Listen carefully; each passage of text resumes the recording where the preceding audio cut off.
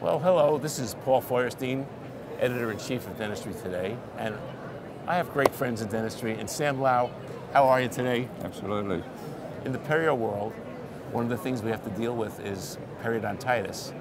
And with all the innovations and all the patients doing everything they're supposed to do and flossing and this, that, and everything else, is there still periodontitis?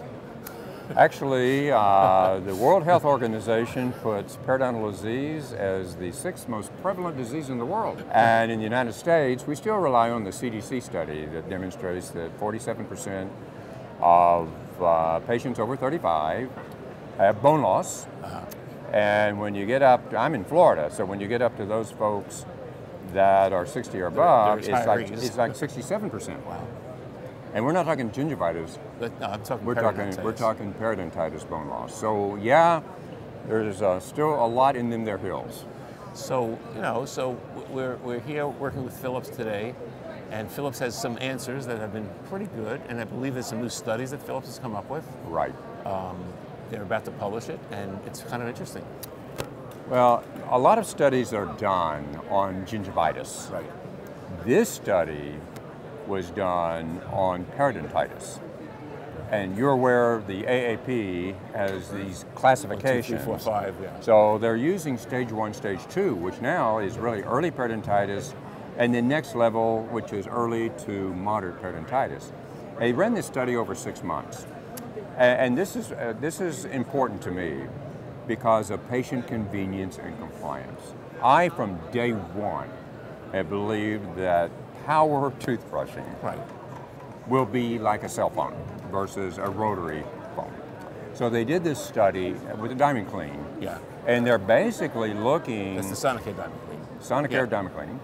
So they're basically looking at, manual toothbrushing versus the Diamond Clean. And they did it in stages, like at 6 weeks, so forth. And then they went all the way to 6 months. Wow.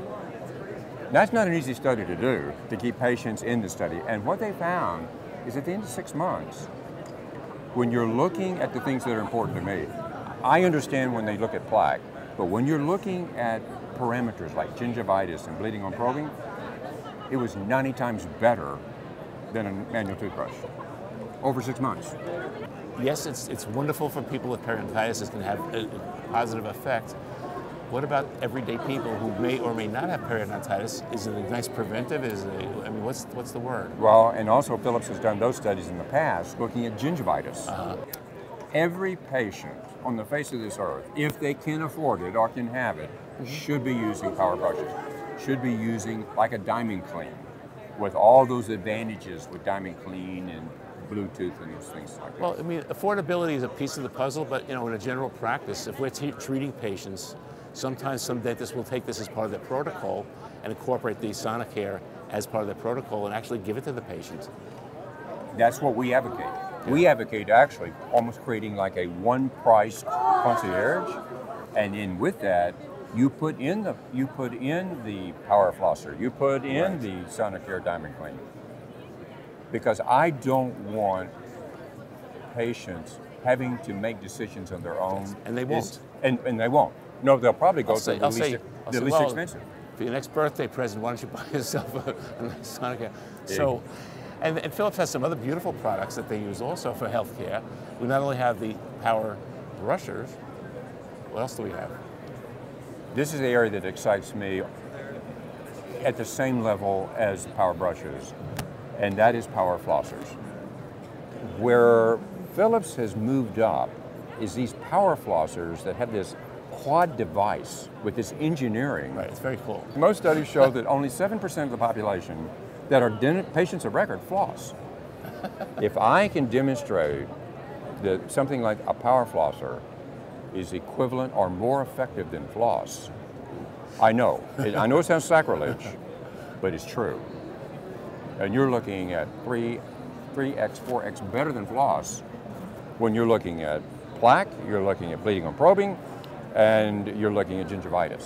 Well, the big deal is, when people floss, they go like this, snap, snap, snap, snap. They're not following the shoe shine technique. Right. And I've used the new floss, so previously, there's like just a little jet. It is amazing the engineering that went behind it.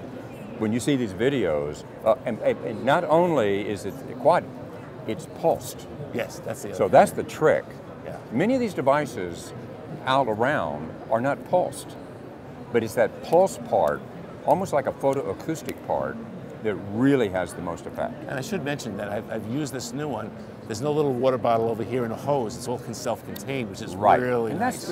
that's a fairly new one that's come out. That's a really and nice that's people doing it in the you don't realize how many people do their oral hygiene in the shower.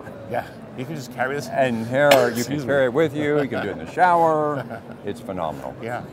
So Philips is done a great job, as long as everybody follows and complies with everything we tell them to do. Right, but when you have this kind of technology, you got a heck of a lot better chance they're going to do it than when you've had the stuff that was 40 years ago. Truthfully. Before Philips, Sam, 30 years. Great stuff. As always, Great stuff. always enjoyed talking with you. Thank Thanks you.